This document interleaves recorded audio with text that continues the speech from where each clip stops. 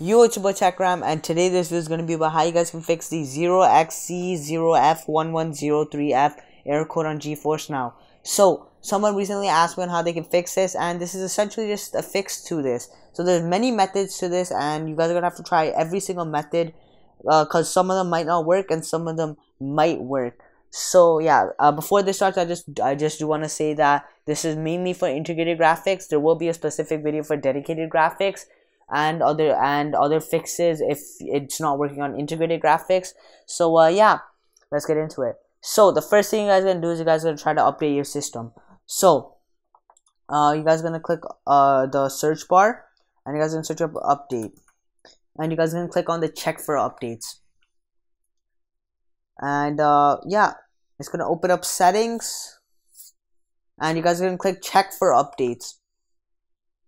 And so yeah, it'll just check for updates. Also, I want to say that if you guys are new, make sure you guys hit that like button, make sure you guys subscribe, hit that notification bell. It's gonna be summer now, and I'm gonna be uploading a lot more now because I'm gonna have a lot more time. And yeah, so I'm all up to date, and I do recommend everybody to get the version 2004 just to make sure that you guys properly update to the latest version, because it might be a bug with the software on. So that's the thing. You guys have to try it and see how it goes. Once you guys do update though, you guys are gonna go to GeForce Now and try it again. So if this doesn't work, then you guys have to update the GeForce Now app. So what I mean with that is you guys are just gonna uninstall and reinstall to the latest firmware. So what you guys are gonna do is you guys are gonna click WinR. You guys are gonna go to appwiz.cpl. So I already have it entered, but I'll just enter it again. appwiz.cpl. Make sure you guys hit that dot. Click OK. And it should open up the control panel, the uninstall or change a program. You guys are going to scroll down until you find GeForce Now. So you guys are going to scroll down all the way. You guys are going to click on the GeForce Now and click on uninstall/change. And you guys will see this pop-up come up right now. Click uninstall, click close, and exit this. So I'm gonna be leaving a link in the description. Sorry, you guys are gonna click on this link right now, and you guys are gonna click on the specific one for you guys. So if you guys are on Mac, then click the Mac one. If you guys are on Windows, then click the Windows one. So I'm gonna click the Windows one. And yeah, I'll be back when it's done. And alright guys, so it's done, and you guys can either click on this, or you guys can go to File Explorer, Downloads, and you guys are going to click on the GeForce Now -release 1.exe. So I already have a one downloaded, so I'm just going to click on this. And do note that this does take quite a while. I did notice that. So yeah, it's going to take quite a while, but it's not too long. It's probably like 1 minute at max, depending on how fast or slow your computer is. Yeah, anyways, I'll cut back. Okay guys, so now that it's done, you guys are just going to click on it or double click on it. And yeah, you guys are just gonna wait for it to open up. Sorry guys, my computer is really slow. And the reason we do this is because sometimes there might be a corruption in the files, which is leading the game to think that you do not meet the specific requirements. And once you uninstall, you're deleting every single file, so that includes a corrupted file, and then you can reinstall with new fresh files. And yeah, like you even get logged out. You're gonna have to log back in. So yeah, this is the second method. Let's get on to the third method. So the third method is to try and update your drivers. So what you guys are gonna do is you guys are gonna click on the Windows icon, or right click on the Windows icon, start, and you guys are gonna click on Device Manager. And you guys are just gonna wait for it to be done, and then you guys are gonna go under Display Adapters, click on your graphics, and you guys are gonna click this tiny little icon over here, Update Device Driver, and you guys are gonna click this. So I've already updated, so I don't need to do it.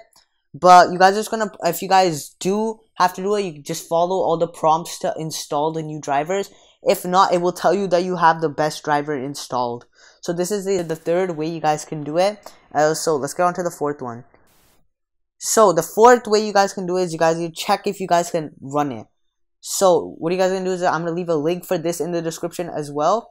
And you guys are going to find the system requirements for the cloud gaming service. So for Mac OS, you have to be on 10.10 or better. You need at least 15 Mbps for 720 at 60 FPS and 25 for 1080p at 60 FPS. And they recommend to use a hardwired Ethernet connection or 5G wireless router. So, and those two are the ones that you need to check. So I would always recommend to check the OS and the internet requirements, and then you guys are going to scroll down to the bottom and you guys are going to find Mac hardware requirements. So everything that's 2008 and newer should work for every single Mac. And if you guys are on Windows, you guys are going to scroll down and click Windows PC, and you need a 64-bit version of Windows 7 or newer is required. And it says, please note that we do not support 32-bit version of Windows. So 32-bit Windows 7 will not work. So if you guys are running 32-bit Windows 7, GeForce Now will not work. And you guys can check the internet requirements as well, but they're exactly the same. 15 Mbps for 70p and at 60 FPS and 25 for 1080p at 60 FPS. And then you guys are going to scroll down to the PC hardware. So you guys need a dual core x86 or 64 CPU with 2 GHz or faster. So if you guys don't have 2 GHz base clock and dual core, then that's probably why you guys can't run it. And you guys need at least 4 GB of system memory, GPU that supports DirectX 11. So that means NVIDIA GeForce 600 series or newer, and AMD Radeon HD 3000 series or newer, and Intel Graphics 2000 series or newer. So most modern CPUs do use Intel graphics that are newer than 2000, so you guys don't need to worry about that. All you guys need to worry about is a dual core.